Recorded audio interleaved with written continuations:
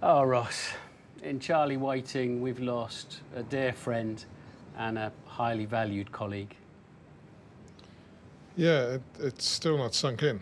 And of course, after getting the news, you think about all the experiences you had together and how, because he and I really grew up in Formula One together. He was a mechanic at Brawn when I was a mechanic at Williams. You know, our careers went slightly different paths, but I wouldn't think there's many weeks when I didn't talk to him about something or other. And it's going to leave a massive hole on a personal and professional level. What happened? How did you find out that he died? I was just going to breakfast this morning. I had a call from Jean Todt, to say that he'd been found dead in his room. And, you know, it's one of those moments when you don't want to believe it, or you don't believe it, because it can't have happened. It must be, and your mind's sort of racing to think there must be a different explanation here that they haven't worked out yet. He was the centre of gravity of Formula One in many respects. It's no disrespect to anybody to say he was probably one of the busiest, if not the busiest man in F1, dealing with the drivers, with safety, with the circuits, with the technical regulations. What very few people realise is that what he did here at the circuit for a race weekend was probably 5% of what he really did, because the rest of the time was working with the teams, working on regulations. He travelled an awful lot. Charlie's working week was always varied, but it was to say what happened here at the race was a tiny percentage of what he actually did, and that's going to leave a massive hole.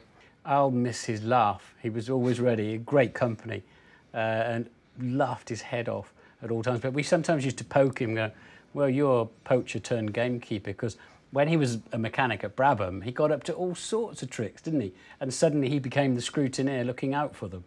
Well, I think they're the best judges, aren't they? Which is why when I worked, you know, I was competing and I knew I couldn't pull the wool over his eyes. There was no point. If you did it and you got away with it and he found out, then you knew you were in trouble.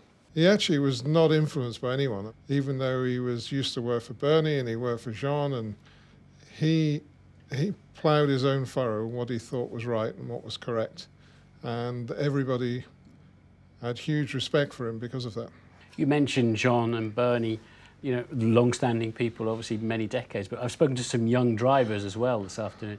They're crestfallen, they're absolutely cut up, because they had the same level of respect for him, because he was authoritative but fair with them. Yeah, and that's you know, that's something born of experience, born of your character.